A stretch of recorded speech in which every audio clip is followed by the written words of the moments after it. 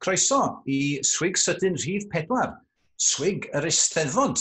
Dyma'r diweddara mewn cyfres o nosweithiau rhithwyr gan Bragdy'r beirdd sy'n ceisio potelu yr awen fesul cerdd a chan a'i gyflwyno I chi I weini wrthoch chi, wrth eich byrddau fel petai, nôl adra yn eich snug neu'ch taprwm personol.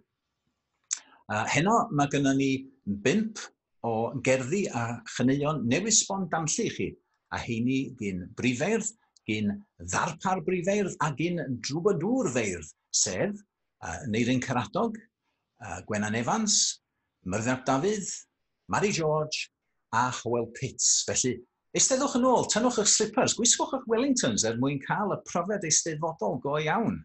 Llenwch eich gwydra, ac yna daw odla anrheithol i'ch adlen rhithwyr.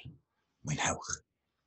Wel, ers Steddfod 2012 yn Llandw, mae wedi bod yn arferiad gan Bragdy'r beirdd I gyflwyno noson a'r nosfowth yr Eisteddfod. Wel, wrth gwrs mae Covid wedi drysu pethau eleni, ond do'n ddim yn gweld hynny'n reswm digonol dros dorri ar yr arfer yna. Felly, dyma ni. Yn y gorffennol, dyn ni wedi bod yn cyflwyno y nosweithiau yma ar y cyd hefo Cymdeithas yr Iaith. Heno yma, dyn ni'n cyflwyno ar y cyd hefo Eisteddfod Amgen, a diolch yn fawr iawn iddyn nhwtha am eu cefnogaeth. Wel, os da chi wedi bod yn dilyn y nosweithiau yma yn y gorffennol, neu'n dilyn y swigiau sydyn, byddwch chi'n gwybod bod yn arfer gynnon ni I roi testyn i'n beirdd ni. Wel, heno yma, anitha, a'n meddylia, mae siŵr gen ni draw yn Tregaron, ac nina, wrth gwrs, yn gobeithio byddwn ni ymhen blwyddyn I heno yn gorfforol yn Tregaron, oedd hi'n addas bod ni yn trio meddwl am destyn fysa'n cyfleu Tregaron mewn rhyw fodd. Wel, os ydy Tregaron Turfs yn enw digon da I dîm ffwtbol tre Tregaron, oedden ni'n meddwl sy'n digon da I ni fynd ar yr un trywydd, ac wrth gwrs o ble daw, Turfs neu fawn, ond wrth gwrs o gors godidog, cors Caron. Felly, cors ydy'r testyn da ni wedi rhoi i'n beirdd ni heno. Felly, heb rag am y droddi mwy, mae'n amser ni fwrw ddrysa y bragdyn gorad, led y pen, mwyn croesawu ein bardd cyntaf i'r llwyfan rhithwyr, sef Aneirin Karadog. Wel, un o'r pethau cyntaf fyddwn ni'n neud wrth fynd i'r Steddfod bob blwyddyn mae siŵr gen I, ydy fynd I wrando ar rownd derfynol y talwrn. Felly mae Aneirin yn ddewis addas iawn fel bardd cyntaf heno yma, achos mi oedd o yn rownd derfynol y talwrn, y Sadwrn, hefo'i dîm tir iarll ac yn wir oedd nhw'n fuddigol, felly llongyfarchiadau iddyn nhw. Yn ddiweddar, mae Aneirin wedi bod hefo'i deulu draw yn Llydaw am flwyddyn. Mae Aneirin, wrth gwrs, o dras Llydewig ac oedd yn awyddus I gyflwyno iaith a diwylliant y wlad i'w wraig ac i'w blant am gyfnod estynedig. Wel, wedi dod nôl, mae wedi crynhoi y profiadau mewn llyfr o'r enw Byw Iaith sy'n ceisio cyfleu rhywfaint o hanes a iaith a diwylliant Llydaw I ni yn gyffredinol yng Nghymru. Dwi'n meddwl cyfrol werthfawr iawn. Mae yna brosiectau cambrol y dewig eraill ar y gweill gyda fo. Ymhlith heini, mi fydd o'n cydweithio efo beirdd o Lydaw I greu traciau sain a fideos yn edrych ymlaen at weld rheina. Wel, partneriaeth arall sydd gen Aneirin fydd yn dwy'n ffrwyth yn fuan iawn ydy cyfrol o'r enw Y Gynghanedd Heddiw, a honno ar y cyd hefo Eirig Salisbury. Wrth gwrs mae Aneirin a Eirig wedi bod yn cynhyrchu y cyfres podlediadau Clera ers o ryw 4 blynedd erbyn hyn. O tro yma, maen nhw wedi agor bwrw rhwyd a dal fel petai dros 2 ddwsin mae drwy gen I o gyfraniadau gen feirdd gwahanol yn treithi ar wahanol agweddau o beth sy'n wneud Y Gynghanedd Heddiw. Ni'n siŵr bydd hwnna'n llyfr hefyd fydd yn hosan sawl un ohono ni sy'n gwrando yma heno pan ddaw i'n Nadolig. Wel, mae Aneirin ac Eirig wedi gwneud bob math o bethau yn y gorffennol. Dyn o wir ben anw nesaf. Pan dyn ni'n cofio bod hynna yn cynnwys wneud hysbyseb yn Gymraeg a sianeli teledu Prydain ar gyfer y Cymdeithas Adeiladu, mae'r bar yn eitha uchel am lle am nesaf. Lle bynnag a nhw nesaf, dyn ni'n gwybod lle eith Aneirin nesaf. Mae'n neu yn barod hefo'i gerdd ac yn barod i agor y noson i ni. Felly, croeso mawr i Aneirin Karadog.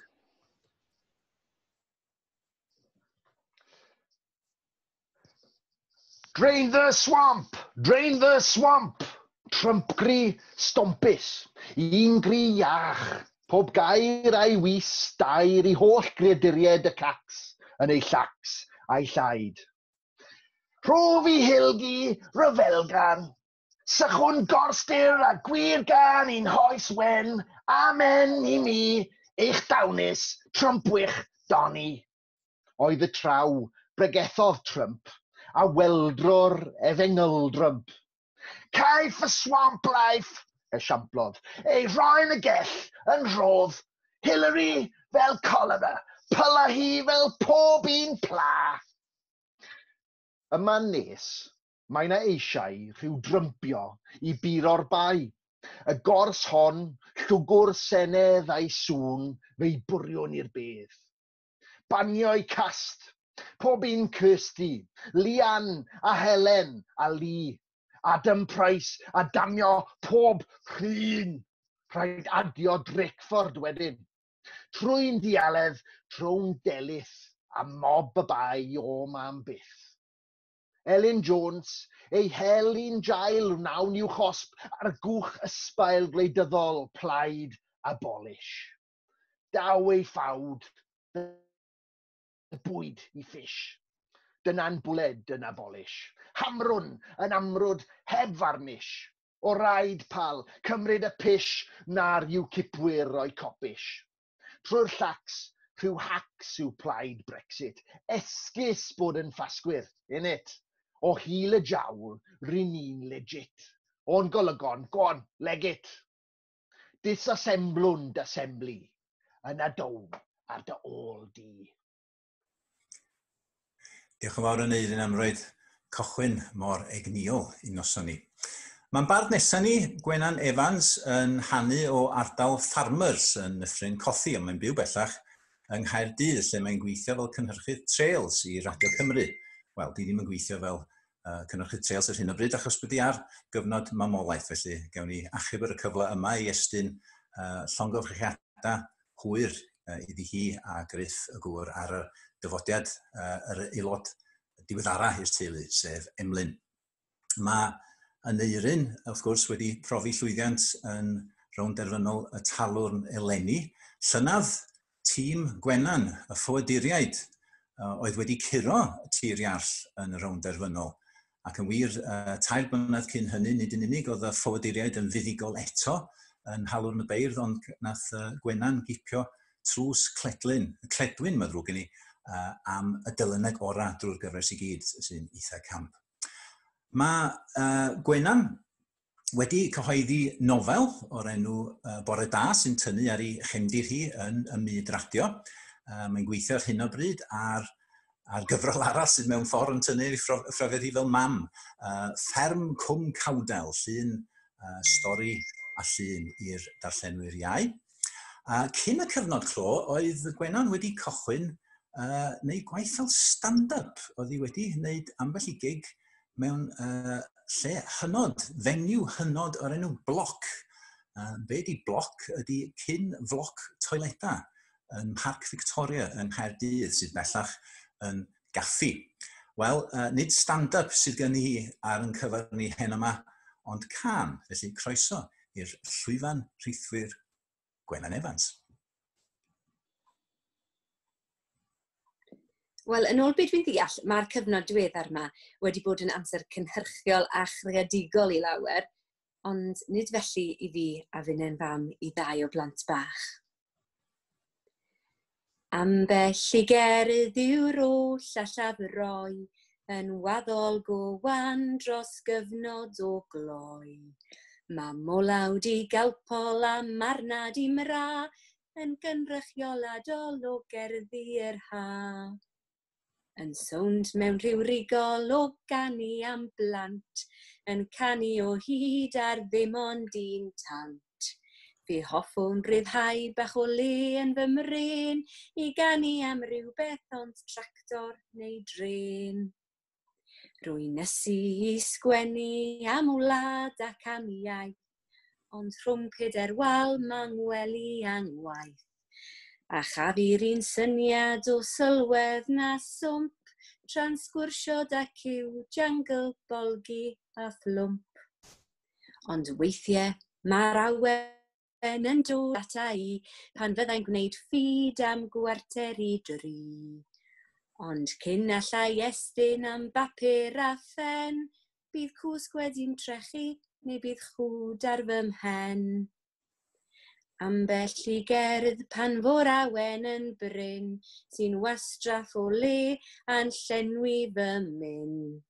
Os cant ei hailgylchu, gobeithio dont nôl, yn glwt bach defnyddiol i'w roi ar ben ôl. Mae canu am epil bob amser yn fraint, a'n rhywbeth I wneud mewn cyfnod o haint. Tan af nôl i'r gwaith, tan agorydd pob clo, mond cerddi am blanta a ddaw am y tro. Hyfryd iawn, Gwennan, diolch yn fawr iawn. Wel, un o Lanrwst ydy'n bardd nesaf ni, Myrddin ap Dafydd, ond mae wedi ymgartrefu ers peth amser wan yn Llwyndyrus ar Benryn Llyn. Ers iddo sefydlu gwas Carreg Gwalch yn ôl yn 1980, dyn ni wedi dod I feddwl am Myrddin fel un o gymwynaswyr penna falla ein diwylliant ni, a hynny mewn print, ond mae Myrddin yn credu'n gry yn yr angen I gyflwyno llenyddiaeth I bobl trwy bob dull y modd. Ac yn wir, mae o'n awdur nifer fawr o eiriau caneuon. Mae wedi sgwennu caneuon I artistiaid fel Plethin a Geraint Lyfgrin I enwi dau. Myrddin oedd bardd plant cyntaf Cymru, nôl yn y flwyddyn 2000. Ac yn wir, pan nath o gyhoeddi I gasgliad cyntaf o gerddi nôl yn 1991, Awen a Chasgen a Chan. Nid yn unig nath nhw ymddangos mewn print, ond hefyd ar gyset, cofiwch gyset. Yeah. Mwyn I bobl mwynhau perfformiadau y bardd ei hun ar lafar a perfformiadau ar gan nifer o artistiaid amrywiol. Wel, mae wedi coeddi sawl casgliad o gerddi ers hynny, ac wrth gwrs roedd yr un diweddara, Pentre Du, Pentre Gwyn, yn un o'r cyfrola nath gyrraedd y restr fer yn categori barddoniaeth yng Ngwobra Llyfr y Flwyddyn yn ddiweddar. Wel, rhwng I waith fel argraffwr, cyhoeddwr, bragwr, awdur a bardd, mae siŵr gen I bod Myrddin yn cael traffaeth I ffeindio amser I cael hoi o gwbl. Ond wrth gwrs mae hefyd yn archdderwydd, a mae siŵr gen I bod cael seibiant yr wythnos hon o bob wythnos yn wrthyn, nid yw wrthfodd I gael ond mae siŵr gen I.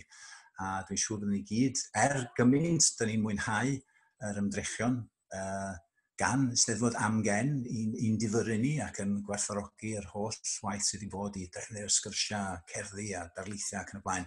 Dyn ni gyd yn edrych ymlaen yn sobor yn fawr iawn at cael ail ymgynnull yn Nhregaron y flwyddyn nesaf.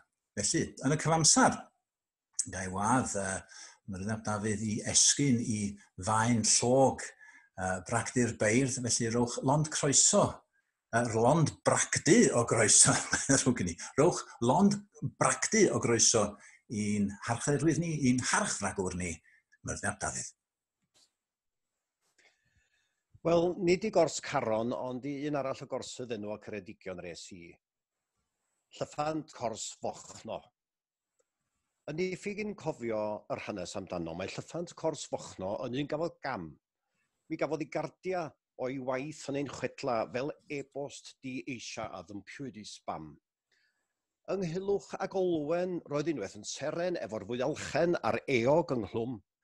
Daeth y fwyall ar wegil y cradur bach eiddyl, mor llwyr a chwymp densyl o bobl y cwm. Anifail hynafol a chof aneuarol oedd y llyffant yng nghanol y pylla a'r brwyn. Ond I ddull o gyfri, bob dydd ers I eni hyn wnaeth achosi bod clamp o droi trwyn. Drwy oesa'r coedwigoedd y rhifid blynyddoedd, tyllu yn y cymoedd i'w cowlyd a'i dol. Ond mesur ei dyfiant drwy dail, a wnair llyffant, drwy'r bryniau dyfasant o dwll ei ben ôl. Ni fwytai ond mymryn, gwybedyn neu wyfyn, ac felly mond dropyn y dydd oedd ei blop. Ond dros y canrifoedd, cododd pw fel ynysoedd, dau gynicht uwch y dyfroedd a niwl ar y top. Goroesodd eu henwau, sef cnwc y caciadau, a'r swynol esgeiriau peleni bach piws. A faint o fet tisio mi ganw ei textio i ryw ffwl ei esbonio ar aglen Al Hughes. Ond i ysgolheigion ymenig pyr gwynion a'i geiriau glân llysion, embaras yw dom. Mi reinwyd yr adrodd, a'r llyffant ddiflannodd, ei fflysio a gafodd fel stwlan fawr drom. A wir, erbyn heddiw, mond Dafydd Jones trefryw sy'n digon amryliw i sôn am y llyff. Di heintwyd llenyddiaeth, rhoed bleach drwy'n chwedloniaeth, di lewyd cachyddiaeth. Os tyrd wyt ti, tyff. Ac felly yn bwylla ti blentyn fy ngwalia, a gochel wneud cachfan dy hanes i ni. Paid Alun Cernsio, a phaid Dafydd Elio, neu fel llyffant corsfochno, diflannu wneud i. Diolch yn fawr iawn, Myrddin.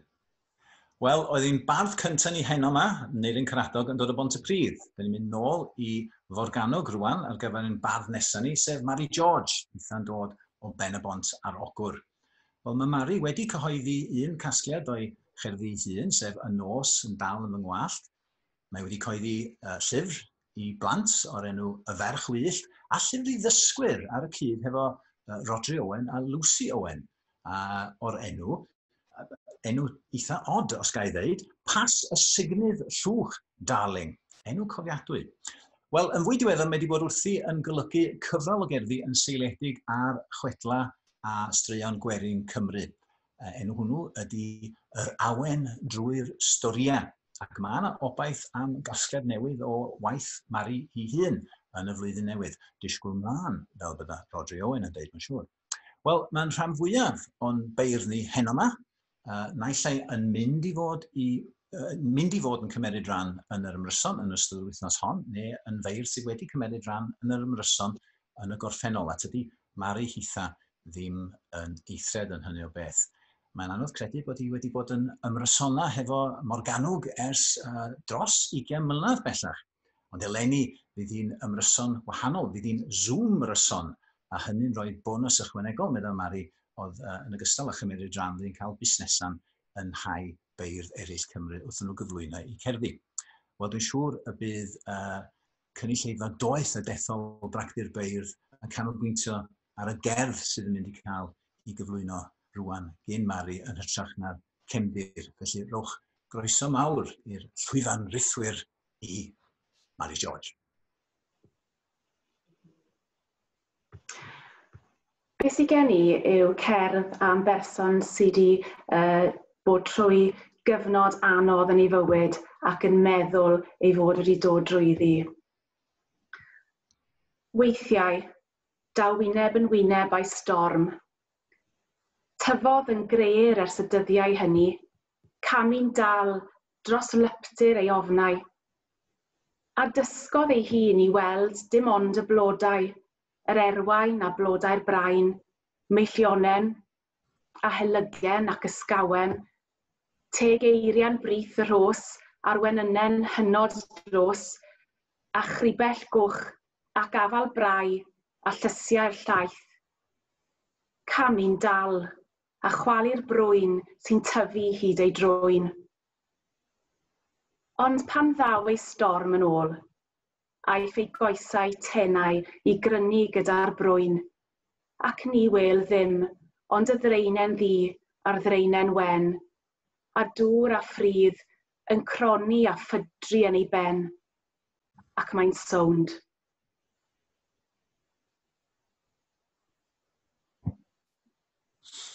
Diolch yn fawr iawn, Mari. Diolch yn fawr yn wir. Wel, ar gyfer yn heitam ola ni hen yma, da ni'n troi at y canwr a'r digrifwr Hywel Pitts. Efo'i frawd Iwan a'i ddyweddi Elin Griffith, mae Hywel wedi bod yn cyflwyno cyfres o bodlediadau wel, tan yn ddiweddar o leia o'r enw Podbeth ac Odbeth. Mae heini dal ar gael ar SoundCloud os ydych chi eisiau rhannu peth o olwg unigryw Hywel Pits a'i gyfeillion ar y byd o'n cwmpas ni. Ond wrth gwrs, mae siŵr ni, mae Hywel yn fwy adnabyddus i ni fel canwr a gitarydd hefo Eiffau Clients. Wrth gwrs, yn ystod y cyfnod diweddar, mae wedi bod yn anodd os nad yn amhosib i'r band dod at ei gilydd, ond i fans y band, mae'n braf cyhoeddi y bydden nhw gobeithio yn mynd nôl mewn i studio i wneud ei trydydd album hefo Russ Hayes yn Orange Studios yn Mhenma Mawr. Felly mae hwnna rhywbeth i edrych ymlaen ato. Ers yw 7 mlynedd, mae Hywel hefyd wedi bod yn perfformio ar ben ei hun, yn cyflwyno caneuon sydd fel arfer yn finiog o ddychanol. Ac wrth wneud hynny, mae wedi rhannu llwyfan hefo artistiaid mor amrywiol a Sorella a'r Welsh Whisperer, a mae'n eitha amrywiaeth yn fanna. Mae wedi cael ffasiwn dderbyniad, mae rhai wedi awgrymu fod mae Tim Minchin a Bill Bailey ydi atab Australia a Lloegr i Hywel Pits. Wel, trafodwch. Un o fendithion y cyfnod clo yma ydy'r ffaith bod Hywel wedi cael cyfle i sgwennu mwy o ganeuon newydd i Eiffau Clients a hefyd i'w cyflwyno ar ben ei hun. Ac un o heina sydd gynnon ni i gloi ein noson hen yma, tybad beth sydd gynno fo i ddeud ar y testun cors. Rowch groeso mawr i Hywel Pits. Pan ges i'r alwad gan Rhys Iorwerth efo be oedd y testun, na fod yn holl onos, o'n i'n siŵr be oedd cors. Nes i googlo cors, ac wrth gwrs mae'n cyfieithu bog. A digwydd bod, mae gynno fi gan am fog yn barod, felly dwi'n ganu honna. Dwi'n meddwl bod o'n bwysig cyn i fi wneud, i just i wneud yn hollol glir, tydi'r gan yma ddim yn adlewyrchu barn Bragdy'r Beirdd, tydi o ddim yn adlewyrchu barn yr Eisteddfod, tydi o'n rili adlewyrchu barn fi chwaith, ond na ni, dwi'n eisiau trwbl, dwi'n all i ddweud. Felly ia, can am fog.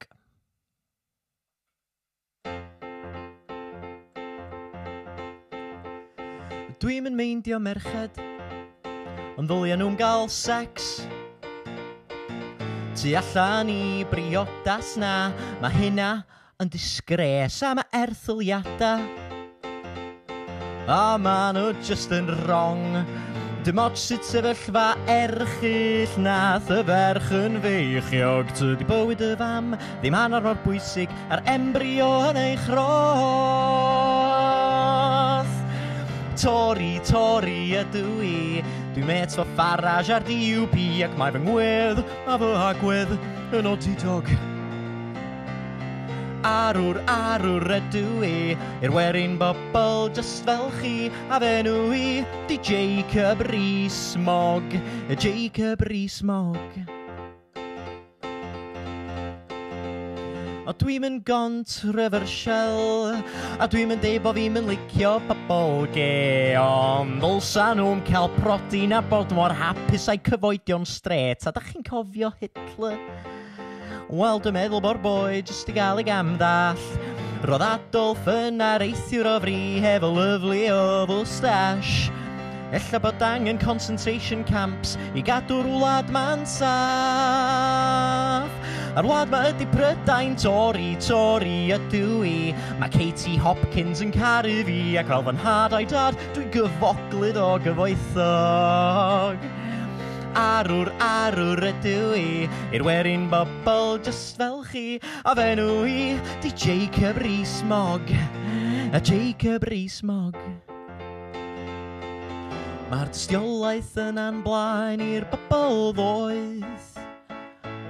Y tywyd sydd ar fai am Covid ac ma' newid hinsawdd yn gelwydd noeth. Es i Eton ar hyd ychen, ond dal dwi'n nabod Hywerin datws. Maen nhw eisiau rhywiaeth a hiliaeth a sovereignty a Wetherspoons. Dwi'n gwybod be mae'r plebs ma isio. O, dwi'n caru Prydain. Mae'r Welsh Nashies yn ei fi'n grac. Dwi'n caru Charles a'r Queen a phawb in between. Dwi'n caru Brexit a'r Union Jack. A dwi'n yn licio ISIS. Ond, maen nhw'n ffyddlon i'r un Duw. Yr un Abrahamaidd wrth gwrs. Ac yn cytuno fo fi ar ambell i beth fel y liberals a chydraddoldeb rhyw.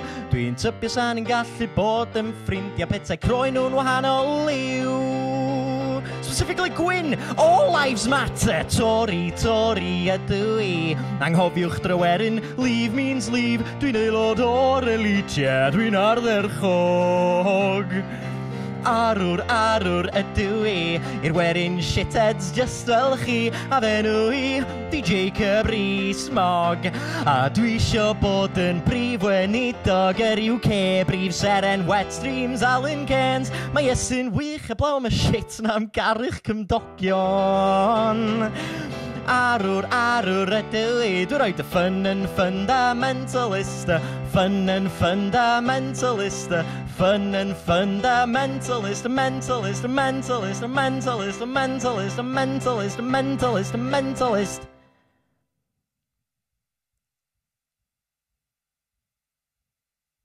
Diolch. Wel, diolch yn fawr Hywel am glo nodweddiadol grafog a heriol i'r noson, ond dim tamad llai cymeradwy oherwydd hynny. Mae mond yn aros i fi rwan i ddiolch i'n beirdd ni gyd hyn yma.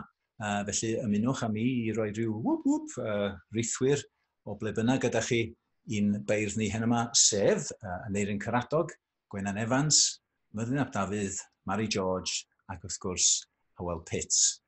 Gai ddiolch hefyd i'n cyd-drefnwyr, Eisteddfod Amgen, gai diolch hefyd i Rhys Iorwerth a Llyr Gwyn Lewis a Osian Rhys Jones sydd wedi bod yn gweithio yn y cefna fel petai yn gwneud yn siŵr cynnill y beirdd, yn gwneud y posteri, rannu'r coeddusrwydd ynglyn â'r digwyddiad ac wrth gwrs wneud yn siŵr bod chi'n gallu ein clywed ni gyd ac a mwynhau'r hyn sydd wedi bod ger bron. Mi fydd na un swig sydyn arall yn ôl y mis Medi a hwnnw ar y nos Wener ar ôl diwrnod Glyndŵr, mwy o fanylion i ddilyn. Felly yn y cyfamsar, cadwch yn iach, byddwch yn wych a ailgodwn yn amgenach.